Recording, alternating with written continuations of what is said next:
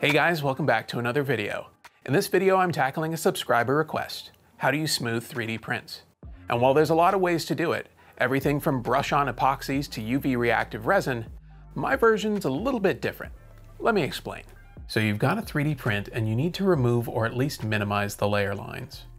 There's a lot of different ways to tackle this task, from epoxies and resins to spot putties like this one.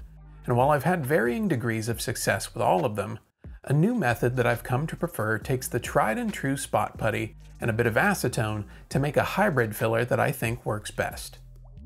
To get started, I'm going to squeeze a bit of the spot putty into a paper cup, followed by a few splashes of acetone. You're looking to create a bit of a slurry that can then be brushed onto your printed part. The beauty of this method is that because it's a hybrid, you get the benefits of a brush-on solution with the fast-drying qualities of a spot putty. Plus, because it's not a two-part product like epoxy and doesn't require UV light like resin, you never run the risk of it not setting up or taking hours to cure.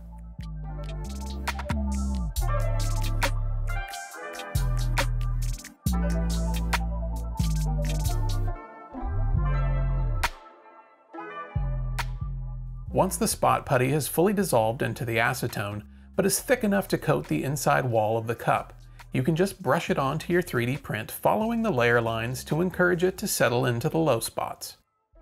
You'll want to use a throwaway brush for this, preferably one that isn't losing all of its bristles like mine is.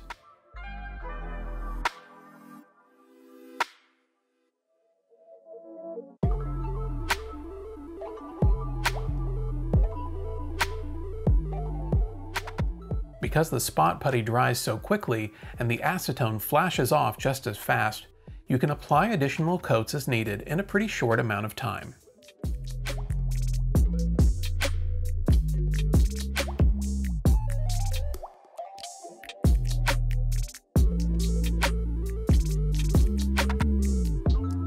Now, if your print has some larger voids that need to be filled, I would default back to straight spot putty right from the tube. But to help speed up the sanding time, you can apply some acetone to a shop towel and use it to smooth out the chunkier areas, which should cut down on the amount of sanding you'll need to do later.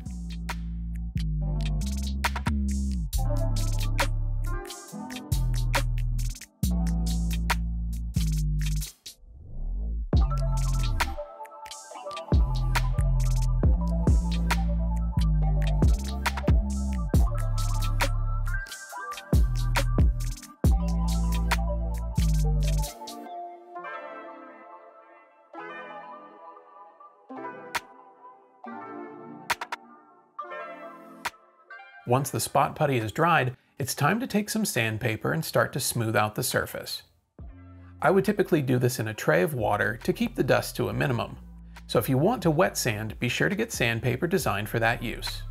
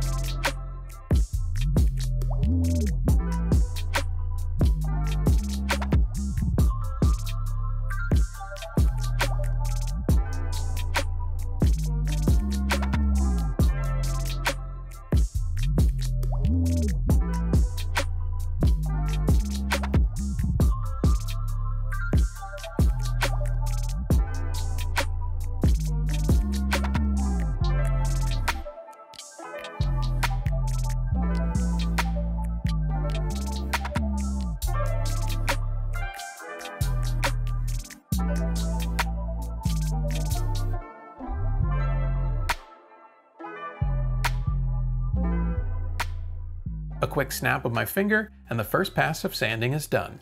In all seriousness, it probably took less than 10 minutes to smooth this part because the spot putty was able to fill in the small voids between print lines as a result of being thinned out with the acetone, which made it much easier to level out with sandpaper.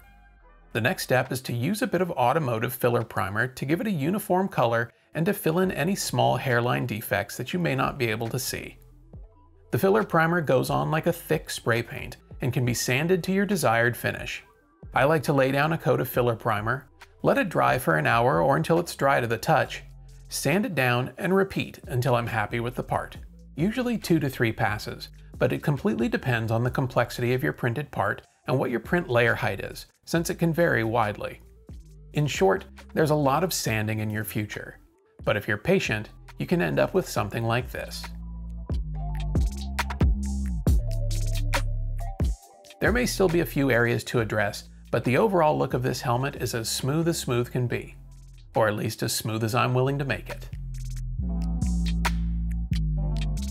Now, while the use of spot putty isn't anything new for filling 3D print lines, the addition of acetone makes it a bit more like a brush-on epoxy or UV reactive resin, but without the potential for cure inhibition that can be so prevalent in products like those. At any rate, I hope you found this technique helpful. If it was, leave me a comment down below, give this video a like, and subscribe if you haven't already. But most importantly, go make something.